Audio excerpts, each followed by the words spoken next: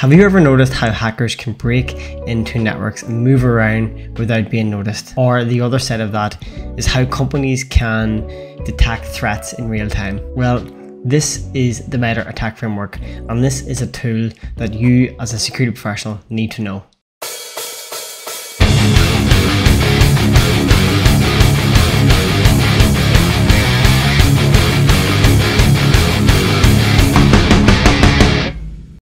So welcome back to another mini Monday. Today we're going to talk about the MITRE ATT&CK Framework, and we're going to try and do this in under 4 minutes. So the MITRE ATT&CK Framework, you can get there by going to attack.mitre.org, and if you look on the MITRE website, you can see it looks pretty much like this. Along the very top, you will see these things here. These are the various different tactics, or these are the various goals that bad actors want to achieve. And then down along underneath each of the tactics, you have these things. These are the various different techniques or the things that they want to do in order to reach those goals. The good thing about this website itself is that it's nicely laid out. It's very easy to navigate around.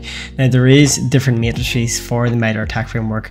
There is the enterprise, which is big businesses and organizations. This is the one that most people will use. You have mobile, so that includes iOS and Android.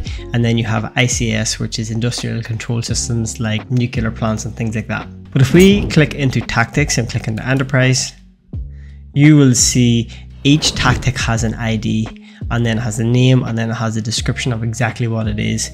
If we click into one of these, let's click into like initial access. Here you can see it gives you a description of the initial access, exactly what it is, when it was created, and then all of the techniques that fall under this tactic. So these are all of the techniques that the bad actor will actually try and do in order to reach that goal.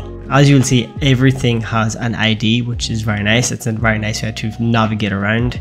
And it does mean that you can also go up into the search bar and you can type in a certain tactic or an actual technique ID. That way you can save these and you can always go back to them really quickly. But if we go back to these techniques, you can see this one is like phishing, and then you have this 001, which is spear phishing. These are sub techniques that are part of the primary technique, which is phishing. Now if we click into one of these techniques, it gives you more information around that. So you can see it gives you procedure examples. So these are examples from real live threats and breaches that have happened. But if you go further down, you also get mitigations and you also get detections. So these are the different ways that you can mitigate that risk. These are different things that you can use. And then under detection, these are the different detection mechanisms that you can build and put in place in your network that will help detect this threat from when it's happening. So that is a very high level overview of the MITRE ATT&CK Framework.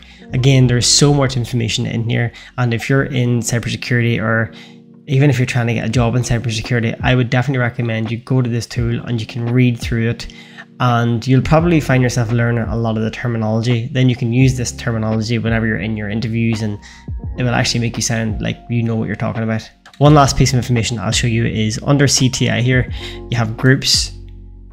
This is a good way to read up on all of the various different hacking groups that are out there. Sometimes you'll see things in the news about a particular hacking group breached this particular network, and it's kind of hard to kind of find out like who that is and where they're from and what their agenda is. And this is a really good way to go and look them up. That way you can read everything you need, or everything that's available about that particular hacking group. So I hope this helps. This is a really good tool. It's completely free. Obviously it's on the internet. So if you're interested in the MITRE ATT&CK Framework, then I do have another video. This video is the Caldera. It's another product that's made by MITRE. Go check it out.